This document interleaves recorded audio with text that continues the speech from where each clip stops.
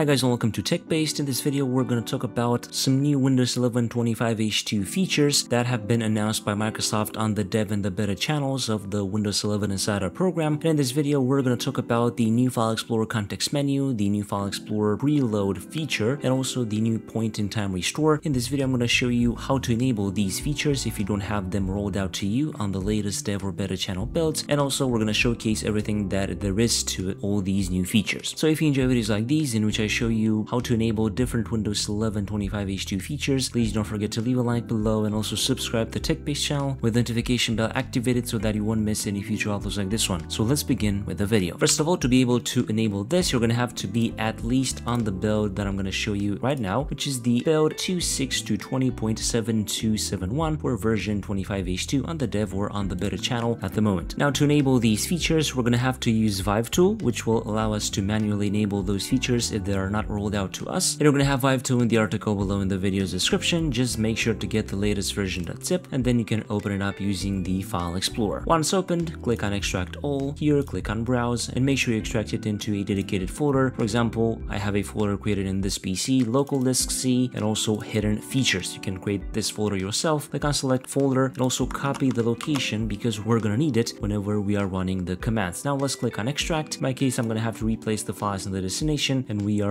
good to go. This is how easily you can set up Vive tool on your computer. Now let's start to enable these features. Open up the search box, type in here CMD, and in the right side, click on Run as Administrator, and on User Account Control, click on Yes. Inside CMD, type in first of all CD and then paste the location where you extracted Vive tool. And we're gonna run a few commands to enable these features. A huge shout out to Phantom of Earth on Twitter or x.com for providing the IDs and information about these new features. Make sure to follow him from the pinned comment below. First of all, to enable the new context menu, we're gonna have to type in Vive tool /enable/AD and then this ID and then press enter and you should receive the message successfully set feature configuration. And to enable the new preload feature inside the File Explorer, we're gonna have to run this ID and again you should receive the message successfully set feature configuration. And finally, the last command is this one with two different IDs, which will enable the new point-in-time restore feature that you can find in Windows 11 25H2 on the dev or on the beta channels. Every command from here will be in the article below in the video's description, so just get them from there without having to pause the video or anything. Now let's exit out from the CMD and restart our computer for the changes to take effect. After the restart, if we're gonna open up the File Explorer, first of all, you're gonna notice that the context menu is now way smaller. If I were to right click on a file, you may notice that the context menu is now way